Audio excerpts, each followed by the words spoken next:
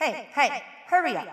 Come to me, my sneaky imitators, insidious pretenders, secret maniacs, and disguised freaks. Do you enjoy your simulation game? Let's repeat what you have learned so far. Physical reality is accessible here in the materialization frame. Access to the future is only open from the other side, in the image frame. You are designed to live in reality like characters in the movie. You cannot avoid the script, but you can awaken and launch a different one. While you are changing the films, you continue playing your role and hide your presence. Presence in the motion picture, what does that mean? Most of all, it is presence of your conscious awareness, yourself. It is the presence of yourself, in yourself, as a living, awakened, and sane individual in an immutable motion picture. Even though the motion picture spins fast, it is predestined, and actions of characters are predetermined. Your presence there highlights you as awakened among sleepwalkers. You are consciously aware of your individuality and what is happening around you. Your behavior, your role inside the given motion picture predetermined by script. However, presence gives you the ability to change the film role and switch from one to another. In order to be present, you must come alive, shake yourself up, and identify your location. Are you in the image frame or materialization frame? In other words, identify location of your attention focus. Is it in the central awareness point or immersed in one of the screens? In your essence, you're dual creatures. You can be on both sides of the mirror, behind the looking glass, and here. You are present here while you are present there. Such a paradox. If you fail to be present, you are, well, you're absent then. You're not yourself. You're in a constant state of perturbation and entirely at the mercy of the script. Do you remember? I told you that when you're awakened in waking life, your attention crosses through the threshold of the looking mirror and turns out in the virtual mannequin. The same happens when you fall asleep, in bed, and dream. But the quality is different. In the dream world, you can only move a virtual reality. It is not possible to influence physical reality from that state. Well, it is possible, but very difficult. Not appropriate task for snails. In a state of awakened presence, you have the ability to compose forthcoming reality and manifest it into physical reality. I keep repeating the same thing to you over and over. Engrave it into your understanding. You can and should be composing your reality. But that is not enough. You must clearly comprehend that when you're composing reality, you're determining the end goal, your upcoming frame, not the chain of events. I repeat, when you compose reality, you're honoring end goal, the desired frame, not the chain of events that you think will lead to it.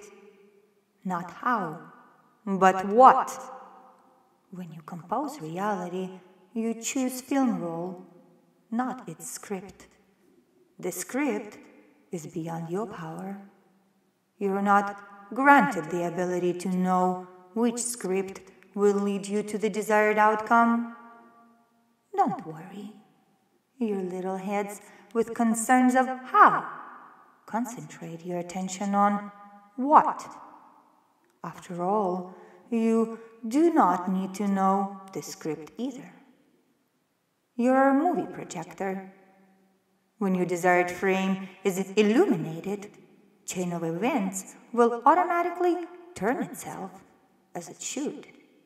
Again, when you choose the new film roll, you set a new script in motion. The script does not belong to you, but to the events that have been recorded on it, moreover, without your knowledge. Only the goal frame is yours. Really, the film roll chooses itself in accordance with the frame you highlighted.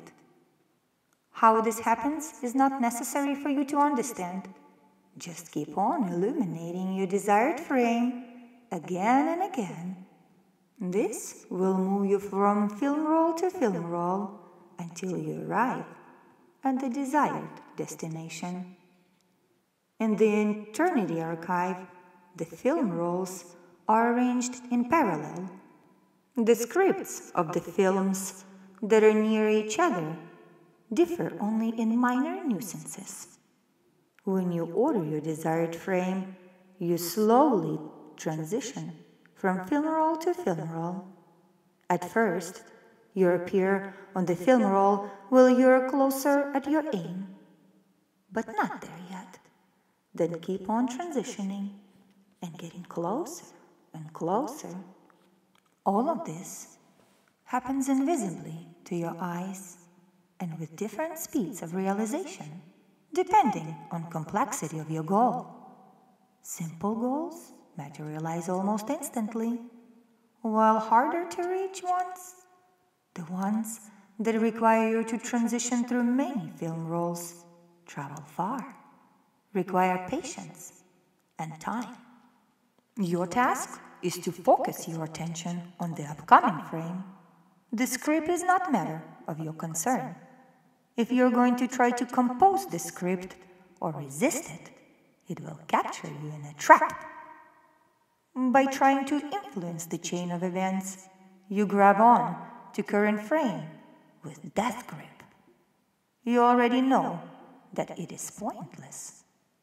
The harder you hold on to it, the more tightly you will be gripped by the tail. I mean, your plate. Similarly, it is pointless to try to manipulate people. It is such an ignoble and thankless act. It can also end up sideways for you, or even have a negative return effects.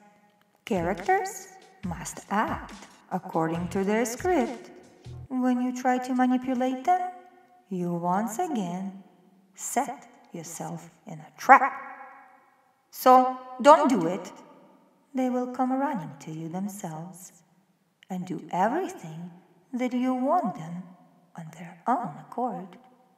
But more on that later.